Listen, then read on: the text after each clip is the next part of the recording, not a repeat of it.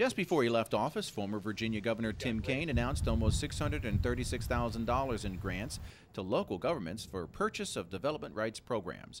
Lindsay Reams with the Virginia Farm Bureau says 21 Virginia localities currently have a program where they purchase the right to develop farmland from the owners. Some of the other programs that are out there are more focused on open space, wildlife habitat, which there's a need for that, but there's also an important need to preserve working farmland. According to the Office of Farmland Preservation, a total of $5.15 million state dollars been provided for PDR programs over the past 2 years, and 1,522 acres on 9 farms have been permanently protected through these cost-share grants.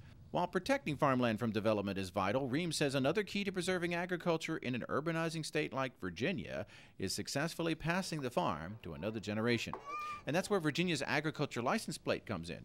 Last year, $20,000 of the funds raised by the sale of these specialty plates went to pay for farmer workshops. The farm transition workshops really allow farmers to sit down, make a plan of how they're going to pay the taxes and how they're going to be able to transfer not only the land, but also all of the machinery, cattle, and equipment that go along with the farm to ensure that it can be viable for the next generation. To purchase an agriculture license plate, visit your local Department of Motor Vehicles or go online to dmv.virginia.gov.